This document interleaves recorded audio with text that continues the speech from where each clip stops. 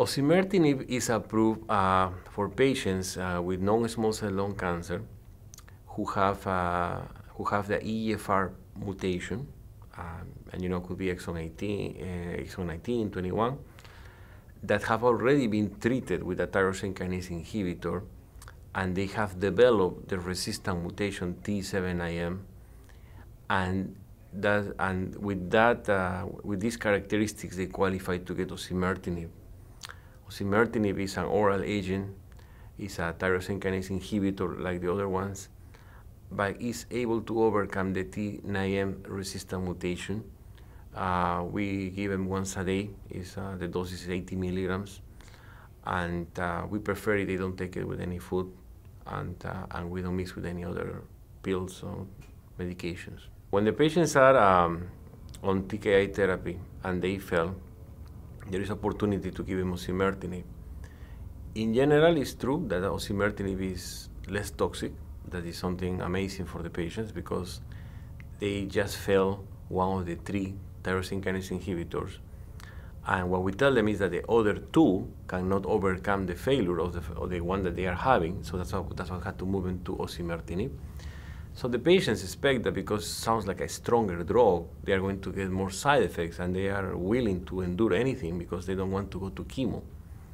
And it's amazing that the amount of rash or the amount of diarrhea seems to be less than the other TKIs.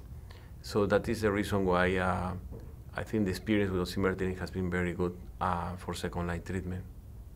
The phase 3 OR3 trial compared osimertinib, Tagrisso, versus chemotherapy for patients that were T790M positive. So these were patients that all had received a first or second generation, I think just a first generation TKI, who developed progression, who had T790M that were then randomized to osimertinib versus chemo. And the benefit was huge. The response rate advantage was with osimertinib. The progression-free survival, the hazard ratio was in the 0.356 range, which is we've never seen before. We don't have data on overall survival yet, but based on that, and I think we knew this from the pool aura trials before. Keep in mind, osimertinib Tagrisso got approved in November 2015. This phase 3 OR3 trial is just a confirmation that it's superior to chemotherapy.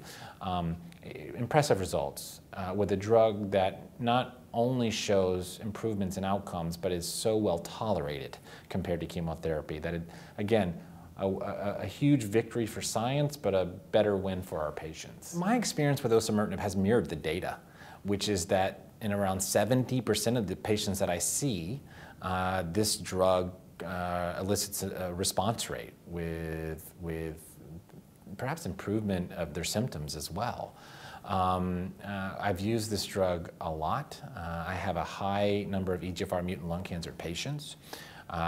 We look for T790M aggressively in the plasma when we are ready for a therapeutic switch. If they're T790M positive, of course, they get this drug. But not only have I been impressed with the drug's effect, but just as impressed with the drug's tolerability. I've seen very few side effects with this drug.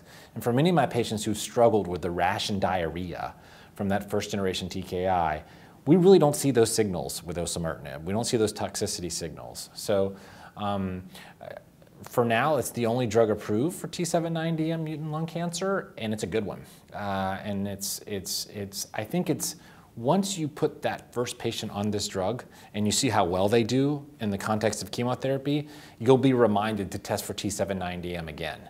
The drug's efficacy and tolerability is a nice reminder to look for that T790M carefully. No, we are very pleased with osimertinib. Before osimertinib, the only option that we have for our patients was to start palliative chemotherapy as soon as they failed the tyrosine kinase inhibitor. When osimertinib came available with clinical trials, like the AURA trials, we were able to give the patient this benefit. And usually the patients that have failed tyrosine kinase inhibitors that develop the T790M mutation resistant, they have a high chance of response to osimertinib, even higher than palliative chemotherapy. And that's why we have had a very good experience. We have more than 12 patients already treated. and the toxicity is very manageable.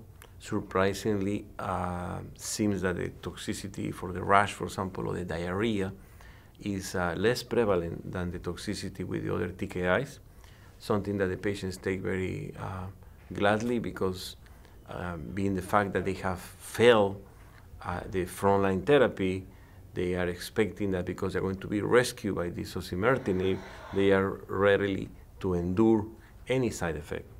And surprisingly, there is no side effect, and then all the side effects are less, and that makes the quality of life very good for them.